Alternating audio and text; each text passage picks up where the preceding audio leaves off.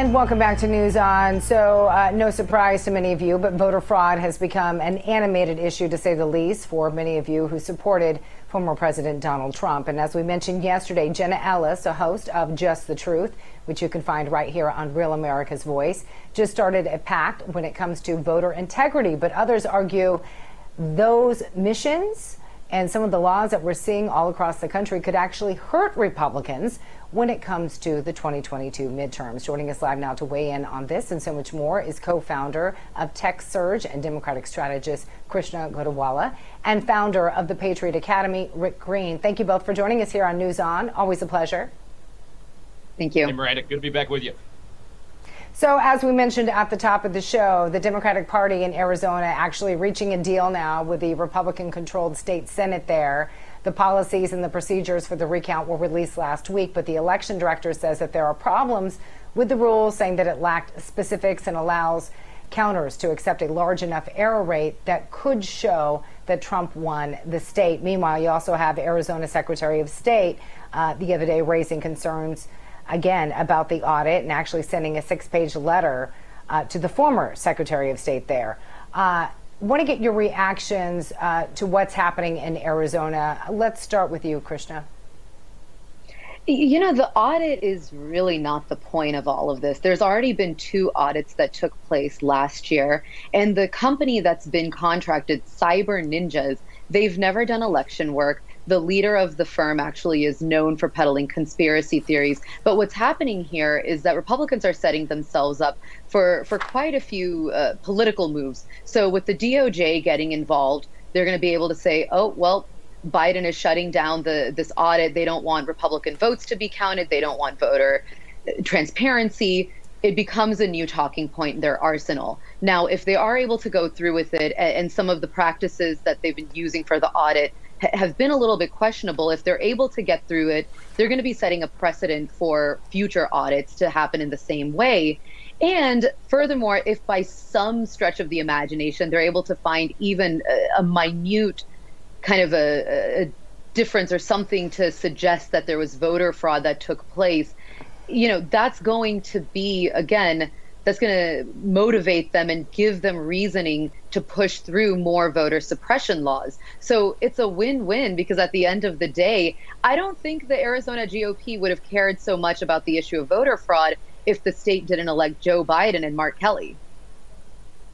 Rick. Well, let's step back and look at what we're all, hopefully, Democrat and Republican, looking for in every election. And that is, we want to make sure that we're accurate. We want to make sure there's transparency, that there's verification, and that there are legal remedies. I've been through this personally. My first race for the legislature, I lost by 20 votes out of 30,000. We had a recount. We followed state law. My opponent and I looked at every single ballot together.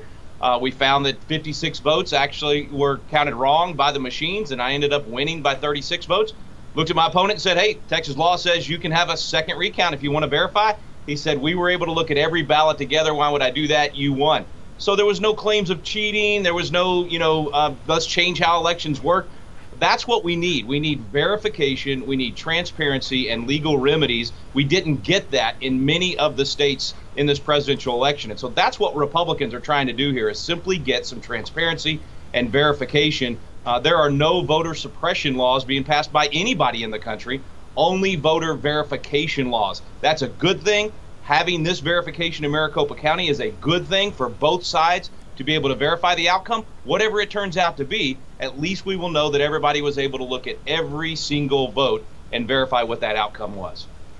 One of those Republicans who happens to agree with you, Florida Governor Ron DeSantis, signing a bill into law this morning, in fact, aiming to curb access to mail-in voting in the state. But some argue that these measures could actually hurt the Republican Party, including a former Republican pollster by the name of Frank Luntz.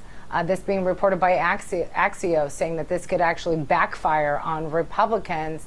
What are your thoughts on this? Because I think it's kind of confusing that there are mixed messages going out there, Krishna. I mean, here, obviously, you have people already throwing their name in the hat to run against Ron DeSantis. He is considered to be a front runner, possibly running for the presidency.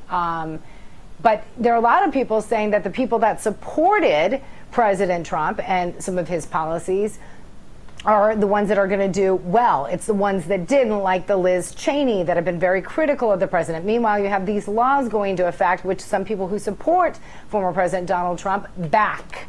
So which is it? Is this going to hurt Republicans, or is this going to help Republicans when it comes to the 2022 midterms? Well, let's get one thing straight. For Ron DeSantis, he's trying to position himself to be the anointed one, that if Donald Trump doesn't end up running for president again, that he turns to Ron DeSantis and says, that's your guy, that's who you want. Now, that's more about his political power. Now, if we're talking about these actual laws going into effect that could actually backfire, a lot of Florida's Republican population, they're older, they might actually be relying on vote by mail. So it's really, we're going to have to see what happens in 2022 on a ground level, because at the end of the day, we are creating confusion, and that's never good for voting. And kind of a final point on this is, you know, you have Republicans across the country that are saying they want voter transparency. They're lining up to put out these new bills and provisions. But if you ask a single one of them if they want to sit down and they want to actually work on real reform to make voting easier in this country, nobody is willing to have that conversation. There's no reason that voting can't be simple and error-proof without happening at the cost of the voter's expense. We have all the technology and provisions available to us to make that happen, but nobody wants that to happen because protecting voter integrity isn't the point. It's about making sure the right voters come out and a specific type of voter stays home. Well, let's talk about people that actually have the legal right to vote. So we've heard this argument over and over again, that this idea of asking for identification is somehow voter suppression. If it's that difficult to get an ID, why don't Republicans and Democrats come together and make it easier? Would that not be a compromise that would make both parties happy? Well, Miranda, there's a difference in philosophy here. The goal is not to make voting easier. The goal is to make voting accurate. Make sure that only legal voters are voting and that their vote is not canceled out by an illegal vote.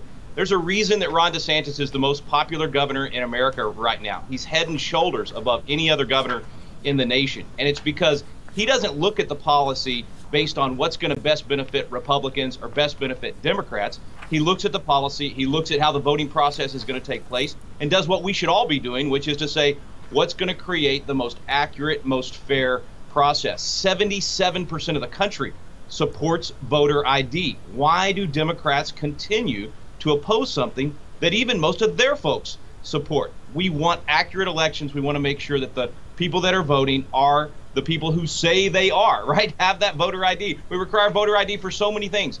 So it's not even popular with their own people. Those are the kind of things, you're exactly right, that Republicans But and in Democrats the time that we have remaining, because we are tight on time, and I do want Christian to respond to this before we go to commercial break.